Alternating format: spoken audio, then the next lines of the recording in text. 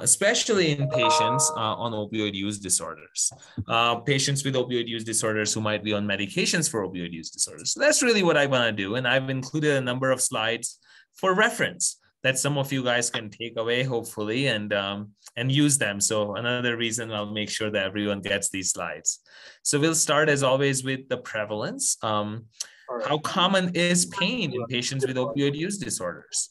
So turns out quite common. So if we look at, for example, patients, what percentage of patients who have opioid use disorders also meet criteria for chronic pain, the number is very high. You can see here that, especially in some of the newer studies, over half of almost 2/3 of patients with opioid use disorder have met criteria for chronic pain. So quite prevalent, right?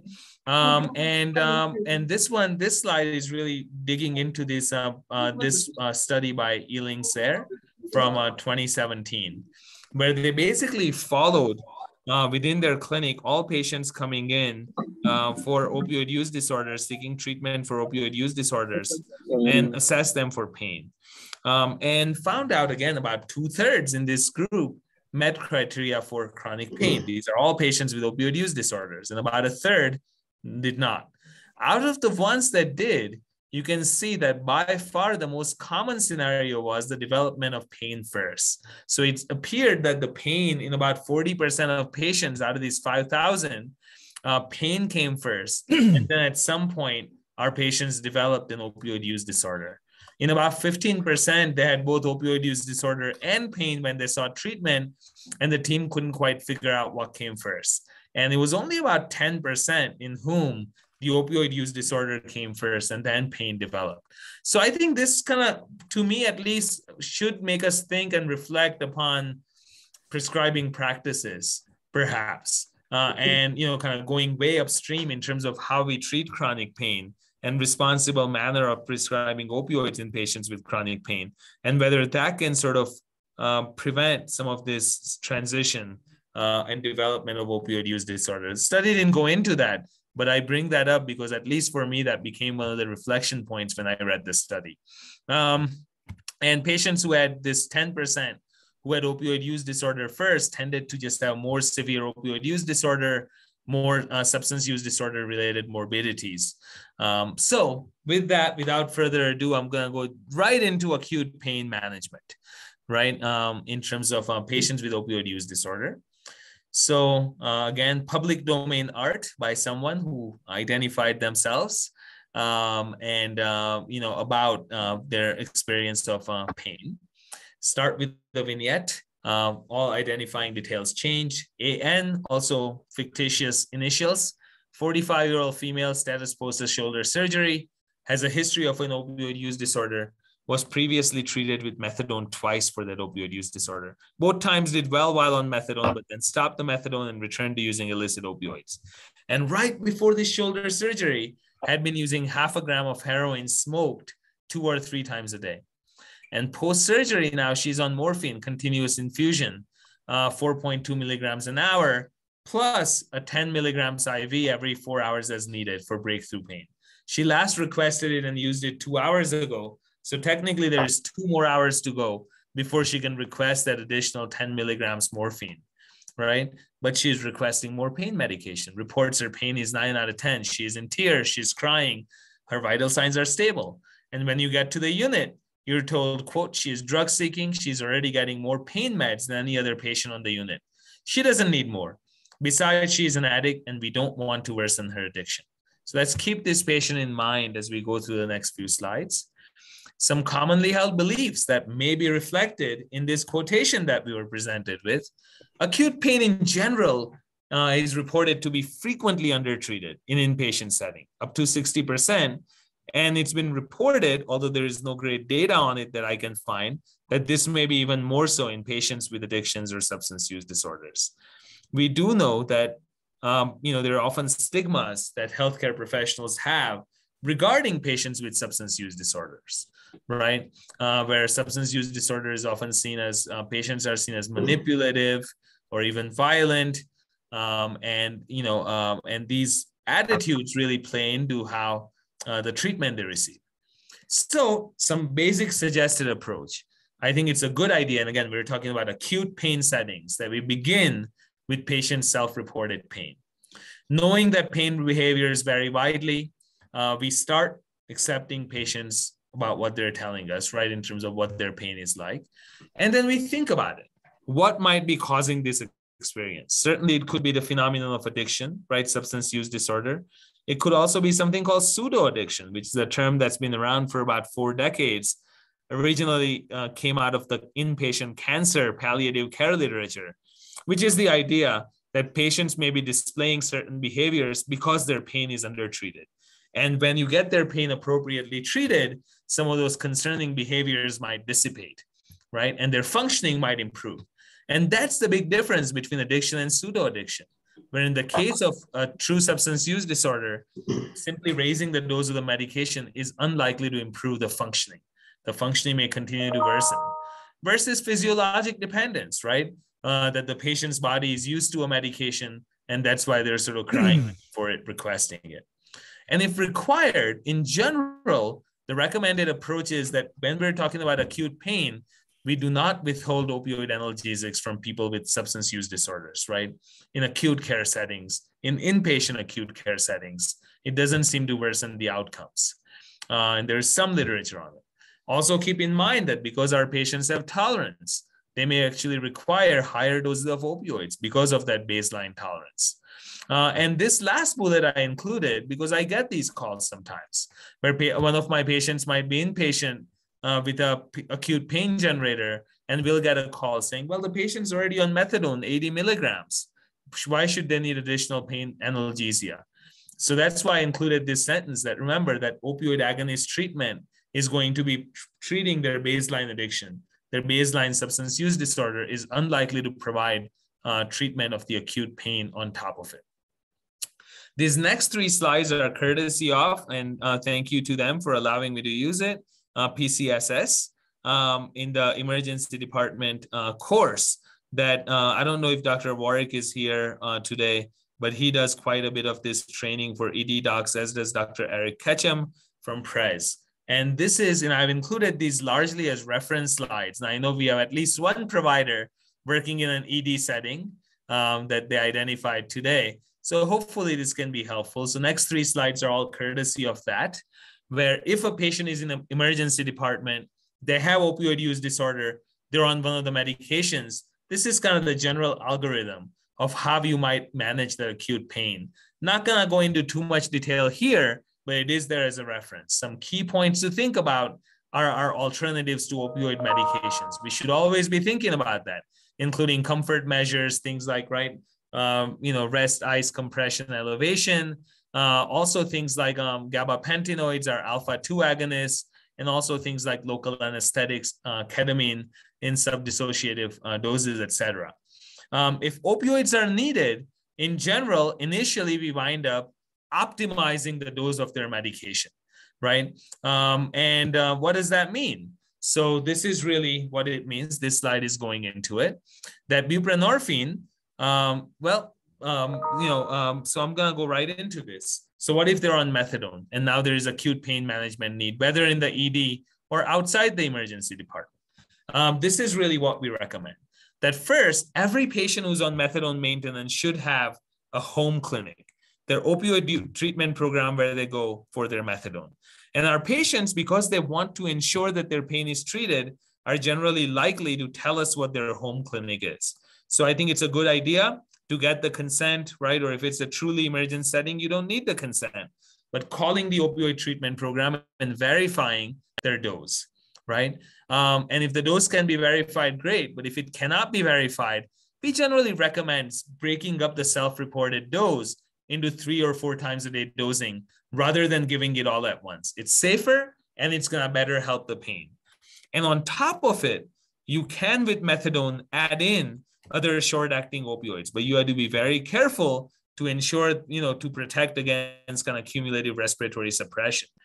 Another technically a strategy would be to gradually increase the methadone dose. I'm not a huge fan of this because if you do that prior to discharge, you're going to have to work the patient towards their previous methadone dose, before referring the patient back to their opioid treatment program. So in some ways, it's a more practical strategy if the methadone itself doesn't cut it, and if those non-opioid medications don't provide appropriate analgesia, to add in short-acting opioids for breakthrough pain. But you have to be careful with it.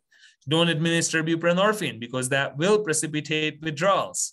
If the patients can't take their oral methadone because of medical condition, IV methadone is an option, but dosing is very different. So consult an addiction medicine specialist before doing that.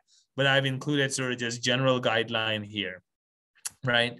So that's a little bit. What about buprenorphine in acute pain management? Some basic principles of that is, again, always, right? Going back to this PCSS algorithm, you want to try all of the non-opioid strategies first. In an outpatient setting, of course, the big ones are going to be acetaminophen and or NSAIDs, as long as there are no medical contraindications. Of course, inpatient, we have a lot more options. Once that's been tried, the first thing we're going to do is adjust the dosing of the buprenorphine itself to optimize its analgesic potential. So the first thing you're going to do is split the dose up.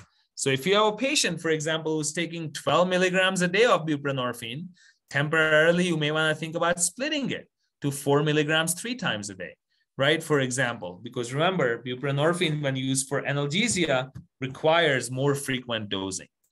Temporarily, you can also increase the dose of buprenorphine. This itself is not enough to provide appropriate analgesia, right? So for example, you can go, if someone was taking 12 milligrams a day, now they've got an acute pain generator, acetaminophen doesn't provide enough pain control. Maybe temporarily you go from 12 milligrams daily to 4 milligrams 4 times a day. So not only have I split the dose, I've also gone up on it temporarily. And you have that discussion with the patient ahead of time that this is really for this acute analgesia, and we will eventually go back to the dose you were on. In inpatient settings, you can always think about IV buprenorphine, right? And again, in inpatient or emergency settings, you can also augment with short-acting opioids that have a high mu-opioid receptor binding affinity. And certainly our anesthesiologists are quite skilled at doing this, and consult an addiction medicine expert, of course. What about perioperatively? If you have a patient on buprenorphine who's going to require a surgery, again, remember that if you're the outpatient provider, you're going to be the bridge between the patient and those surgeons to make sure that the patient's pain is going to be safely treated, appropriately treated, and they're not going to be in pain and they're going to be safe. So first thing we do is that as soon as the patient knows they're going to have a procedure, we get consents and initiate the conversation. Historically, what used to happen is we would stop the buprenorphine 1 to 3 days before the procedure. I recently actually even had a patient who said their surgeon told them that they should stop the buprenorphine 2 weeks before the surgery, right? And the patient was understandably very scared of it. But that's what used to happen. You stop the buprenorphine to open up all the mu-opioid receptors. Then perioperative pain is treated with full doses of mu-opioid agonists. And once that need is no longer there, you gradually transition them back into buprenorphine. But over the last 4 years, we've really shifted from the strategy, right? And as this editorial says, patients maintained on buprenorphine for opioid use disorder should continue buprenorphine through the perioperative period in most cases, right? So in general, it should not be discontinued. You may want to bring the dose of buprenorphine down, certainly under 16 milligrams a day, a couple of days before the surgery, to open up some additional mu-opioid receptors, right? So buprenorphine is on board first, it's maintained, right? And then your perioperatively, all those strategies I discussed, including, for example, doing a epidural and running a local anesthetic through it, using our alpha-2 agonists such as dexmedetomidine, potentially ketamine, are all utilized to optimize the pain management. And if opioids are needed, generally IV fentanyl or Dilaudid are the 2 common opioids used. Post-operatively, right, buprenorphine is optimized, so maxing the dose, splitting up into multiple times a day dosing, and once that pain, post-operative pain resolves, going back to their preoperative dose of buprenorphine. That's the strategy that's often used, but this takes a lot of coordination, right? And that's why, if at all possible, what you're gonna do is get the consent, talk to the surgeons to come up with a plan. What if the patient is on naltrexone? This is tricky. This is a busy slide, right? But these are the basic principles. If you have a patient on injectable naltrexone especially, I ask them to carry a medical alert card that says that they're on naltrexone, and so normal analgesia may not be very successful, because remember, naltrexone is blocking those mu-opioid receptors very strongly. If it's an elective procedure, what we recommend is that the last dose of oral naltrexone should be at least 3 days before the surgery, and the last injection of naltrexone should be at least 4 weeks before the surgery. And if it's an acute, management need, kind of an emergent surgery, then multimodal analgesia is the name of the game. And I've included, again, some reference slides. This is just an algorithm, right, that talks about how we manage acute pain, as we've talked about with buprenorphine, methadone, and naltrexone, along with some of the commonly used non-opioid analgesics, especially in inpatient setting. And you can see, even without going into detail, that there are many of them that can be utilized. And oftentimes with naltrexone, in an emergent surgery case, many of these wind up being used, right? So with that brings us a little bit to the chronic pain management piece. And I'm just gonna sort of go into this a little bit, another piece of art by someone struggling with chronic pain, and kind of a poignant art piece, I think. So basic considerations. So here with chronic pain, our approach is very different, because a history of opioid use disorders is actually the single biggest predictor of aberrant behaviors to prescribed opioids. So we have to be very careful. So in general, we want to consult a pain management specialist or an addiction specialist if at all possible. We certainly want to use a multidisciplinary team approach when we treat these patients. We want to optimize all of our non-opioid and adjuvant medications, right? Such as our NSAIDs, such as our SNRIs or TCAs, and also optimize, if at all possible, all the evidence-based and evidence-guided non-pharmacological therapies, such as cognitive behavioral therapy for pain, or acceptance and commitment therapy, or traditional healing modalities, certainly physical therapy, acupuncture, et cetera. So we really want to optimize this. And if opioids are prescribed, we have to be extremely careful. Generally, CDC recommends using validated screening tools before prescribing any opioids, and monitoring our patients very closely through urine drug screens, through PDMP monitoring, through treatment agreements, and frequent follow-ups. And certainly we want to ensure that we're prescribing naloxone. So these are just some basic principles. For many patients who have opioid use disorder and chronic pain, buprenorphine really winds up being a medication of choice that can target both for many patients. And this is a vignette that I used to demonstrate that. Based on a patient here at our clinic.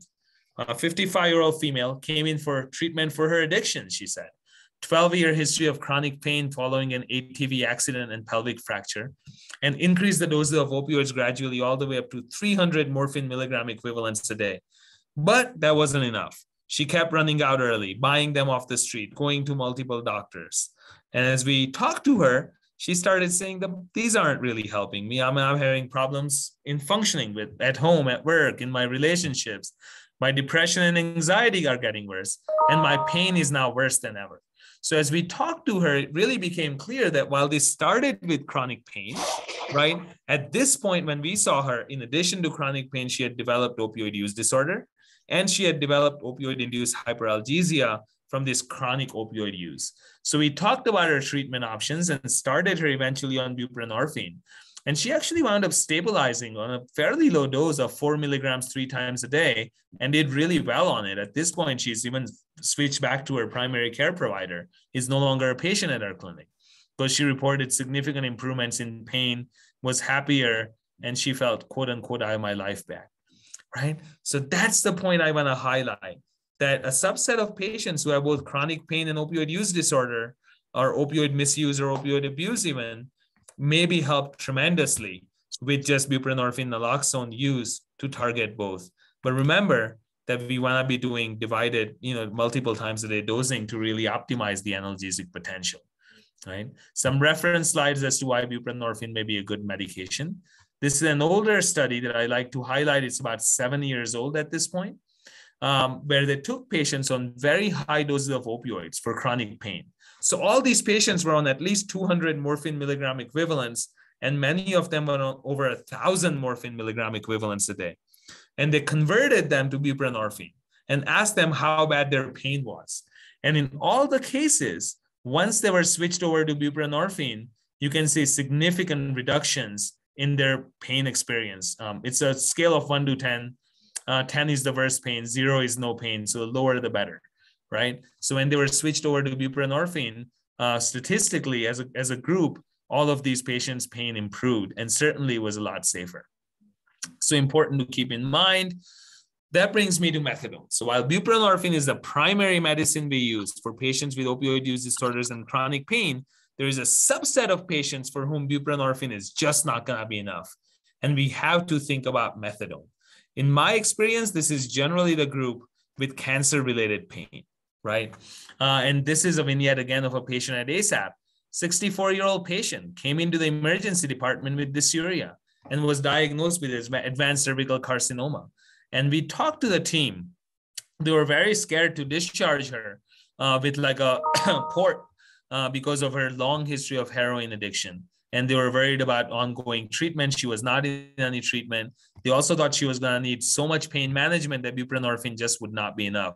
So basically we coordinated, where at our clinic, we started her on methadone for opioid use disorder and titrated it very carefully, while her oncologist, her palliative care team, placed her on short-acting opioids for breakthrough pain. And we talked very frequently and collaborated, and the patient actually did very well. For the remainder of her life, she actually never returned to illicit opioids. So in some cases, in some rare cases, the patient's opioid dependence, the opioid use disorder, may be better treated with methadone because the pain is just so severe. But again, buprenorphine winds up being my go-to. And finally, if someone has significant chronic pain, naltrexone is just not a good treatment option, because if someone's on naltrexone, opioids are basically out of the equation. And that's not going to get them any additional analgesia. So we generally avoid naltrexone in patients who have very severe chronic pain. I will end here. I think I am right at 12:30. That was my goal. So I will stop here. Again, these slides are, I've included a bunch of reference slides that we will mail out to everyone. Thank you.